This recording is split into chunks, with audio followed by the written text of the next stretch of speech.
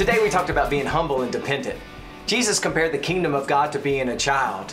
Now, I think that's an interesting analogy because children, they're carefree and they love to have fun and they run around and scream, and that's really interesting that he describes Christians to being that kind of a person. But I also think that's really what God desires us to be like in our relationship with Him, to totally trust Him and to be carefree and to enjoy Him.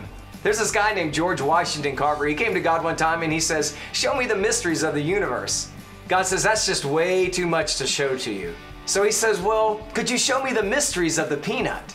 And God says, "That's a little bit more your size."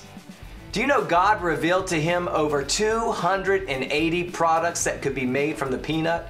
All of that from that little bitty peanut. That's amazing. But he humbled himself and he asked God, and God showed him these incredible mysteries. It's the same thing in our relationship with Him. He wants us to be humble and He wants us to cry out to Him, and He'll show us great things. The Bible says, trust in the Lord with all of your heart. Don't lean on your own understanding. In all of your ways acknowledge Him and He will make your path straight.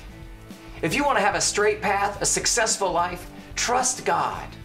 Lean on Him.